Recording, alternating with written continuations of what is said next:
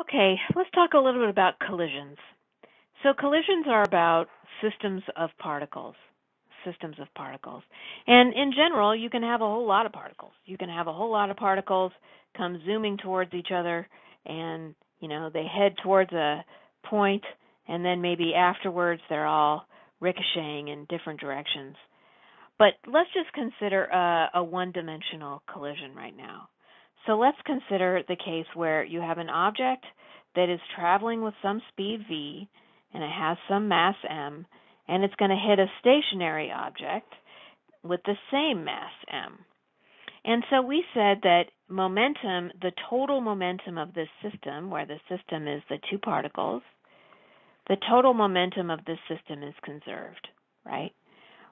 So if we talk about if we have objects 1 and 2, that means that the total momentum of 1 and 2 beforehand, the sum of the momenta 1 and 2 beforehand, before anything happens, is equal to the momentum afterwards. Oops. Let's do this. Sum of momentum before, there we go, is equal to the sum of momentum after. So beforehand we have m times v that was given plus 0. And afterwards we'll have an m, let's call it v1 after, plus mv2 after. And I want you to notice that there's actually a lot of things here that could, satisfy conservation of momentum. I mean, maybe, right? Maybe one of them moves backwards. Number one, let's say, moves backwards with a 2 times v, and one of them moves forward with a 3 times v. The sum of those two things, so m, 2v in the backwards direction plus m3v in the positive direction does indeed equal mv. So there's lots of things that could happen. Now, you may know that that's not one thing that does happen. And the reason is because that doesn't conserve energy. So when we're talking about these problems, we're often talking about momentum and energy together. So one thing that can happen is that the two things stick together. The two things stick together. So if the two things stick together, so let's change colors here. So if they stick together,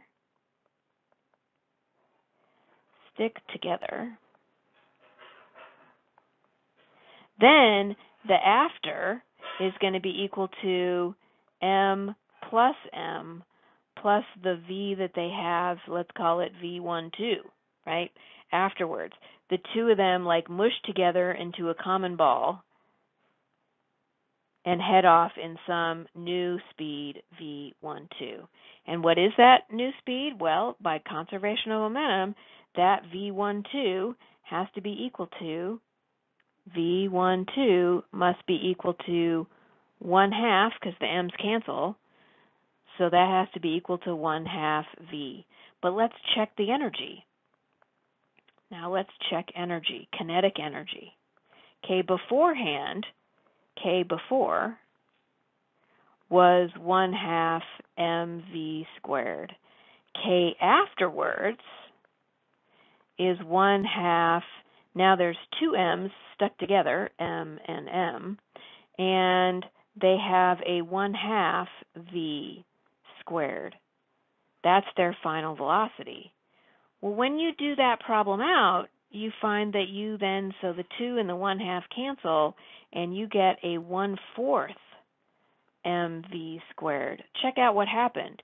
You had a 1/2 mv squared to start with, and by the end of it, you've lost half your energy. You've lost half of your energy. This particular problem is called completely inelastic.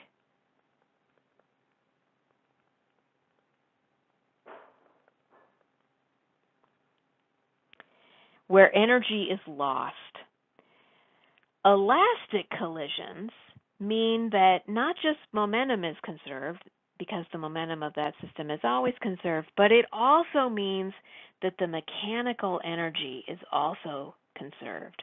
Mechanical energy is conserved.